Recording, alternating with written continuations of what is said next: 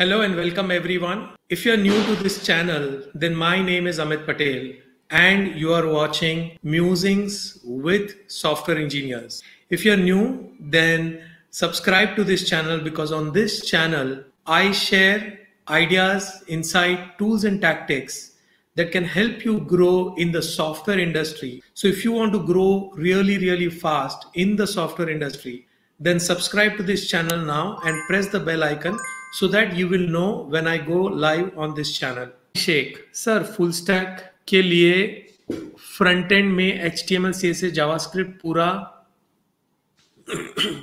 जानना होता है या standalone knowledge भी काम करेगा? Okay. So I'm going to translate because this channel is in English. I'm going to translate. So in full stack development, do you just need to know front-end development using HTML, CSS, JavaScript? Okay, you just know this, or you also need some more knowledge. Okay, so what I would say, Abhishek, is this. See, every programmer needs to know at least one programming language. Okay, when we say programming language, if you are into web development, then you might know JavaScript, okay, as a programming language, or you might know Java or Python or PHP. Okay, there is Ruby on Rails. There are several programming languages in which you can. There is also Golang. So there are several programming, but you need to know at least one programming language. Okay. Now you need to know this programming language really well. Now, when you say full stack software developer, that means that you know front-end coding really well. Front-end coding means using HTML, CSS and JavaScript, you are able to build a web application. Okay.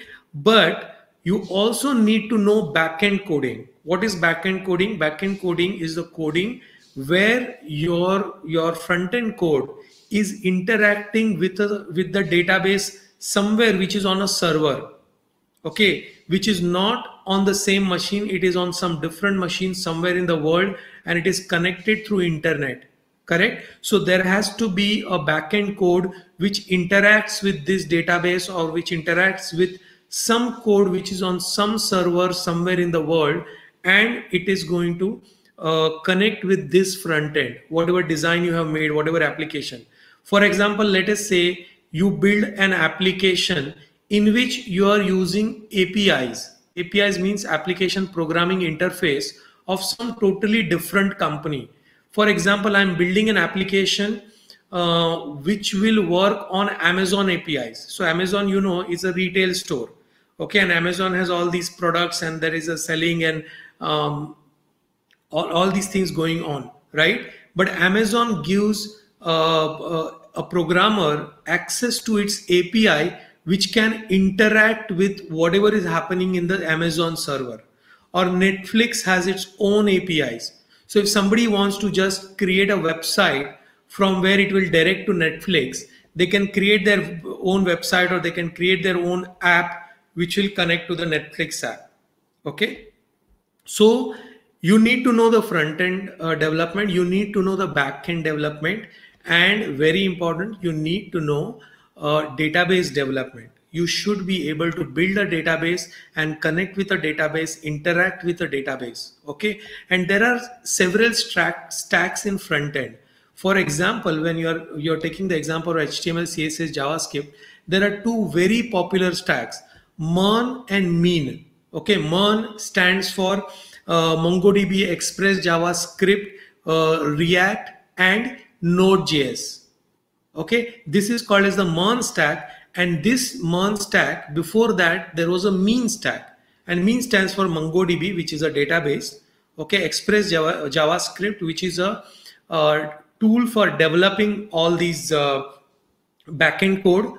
Okay, then you have in between you have the Angular JavaScript. A stands for Angular.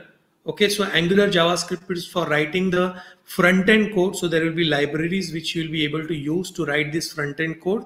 And then there is Node JavaScript, which I said, which connects with the server. Okay, so you will have a node JavaScript which is interact with this server and use the power of this server.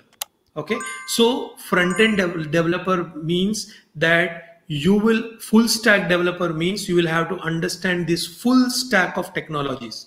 Okay, it is not easy to become a full stack developer. That is the reason the salary of a full stack developer is very high. Okay, the salary of a full stack developer is about 6 to 7 lakhs per annum in the beginning. Right in the beginning, most product companies will give a full stack developer salary starting with 6 to 7 lakhs per annum. Okay, in India. So it's not just that you know JavaScript and you know writing code in JavaScript means you are a full stack developer. No, when you know these stacks, when you know either mean or mern or lamp stands for PHP stack, okay, which is Linux, I think MySQL, PHP, and I don't know what A stands for, but that is a lamp stack. There is a lemp stack. Oh yes, A stands for Apache. So there is Linux, Apache, MySQL, and PHP. That is a lamp stack. You can be a full stack developer with a lamp stack. Or there is a lemp stack, which is Linux, Express JavaScript, PHP, and MySQL, which is the lemp stack. Okay, so all these stacks, what they do is they help you to build a complete software application, right from design to development to everything, to configuring the application, to building the application, everything. This particular stacks will help you to do that. It is a way to organize your code in such a way that all these you can call these different tools and technologies which come together to build one web application. Okay, so you have to understand this about a web application. In a web application, there are many components which are working. There is the internet. So you have this component where you need to be able to send data across the internet and receive data from the internet. Okay, then there is a server which is installed somewhere in the world which you have to be able to interact with. Okay, now there is a server code, because that server code is actually making the machine do various things. Okay, about sending messages, receiving messages, and organizing all the websites, or at runtime, creating a HTML code. All this is done by the server side coding. Okay, so all these things, okay, these are tools and technologies which come together, and which if you know, then you become a full stack developer. Okay, it is not easy, but it is not impossible also. Okay, what you have to understand is, if you don't have any idea about full stack development, you don't have any idea about any of these stacks, then it is better to go and do some kind of a web development course which covers at least one stack. If you know one stack, then learning other stacks is easy. Okay, learning other stacks is easy. I would say you learn just one programming language and join some company as a normal software programmer, which can be a product company which is into web development and all. And then there you will find that you can start learning. Either you join as a front-end developer and then learn backend and other things, and then become a full stack developer. Okay, so you will have to do this step by step. I hope, Abhishek, this answers your question. I hope that you understand full stack development really well, and I hope that you are able to get advantage. See, it can take around 6 months to a year to become a really good full stack developer. Okay, really good full stack developer. I'm saying really good. I'm not talking about an average developer. Don't become an average software developer. It is of no use. If you have not yet subscribed to this channel, then subscribe, because on this channel I share ideas, insight, tools and tactics that will help you grow. So subscribe now and press the bell icon. Also share this channel with all of your friends. I do this live every Thursday. Thank you very much. See you in the next live.